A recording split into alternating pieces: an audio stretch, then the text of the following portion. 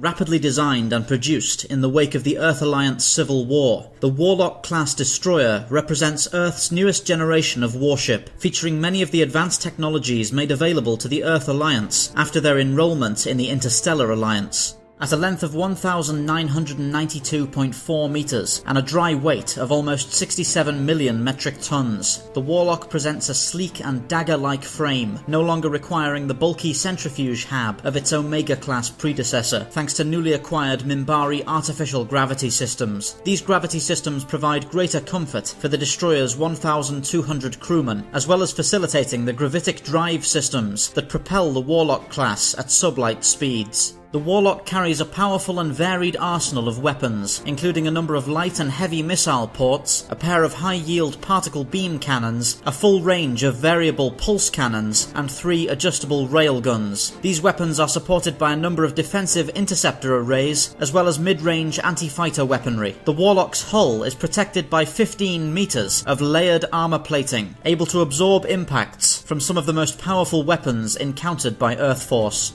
The Warlock class was the first Earth Force vessel to be specifically designed with the intention of carrying Thunderbolt-class Star Furies rather than the aging Aurora variants. The ship carries 42 of these lethal fighters, and their deployment allows the Warlock to greatly expand its tactical versatility, providing an effective means of sublight reconnaissance and missile defense, as well as increasing the Warlock's contributions when included in a larger fleet. The main guns of the Warlock class are in fact the same weapons seen on Earth's Aegis orbital defense satellites. These cannons were restricted to stationary platforms for many years due to their enormous power use, but with the development of the Warlock class, they could be brought to the front lines of any conflict. These particle beams now serve as Earth's most tactically valuable weapon system, allowing Earth Force vessels to engage and destroy even Drak Plague ships in close quarters combat.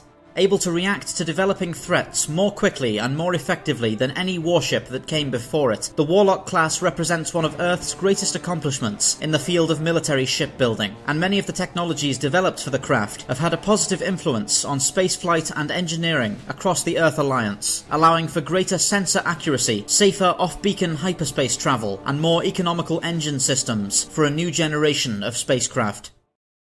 Thank you for watching Spacedock. Please remember to like, subscribe and share for more science fiction spacecraft summaries. If you enjoy the channel, why not consider pledging your support on Patreon? For just $1 a month, you'll be able to access the Spacedock schedule to see what's coming up.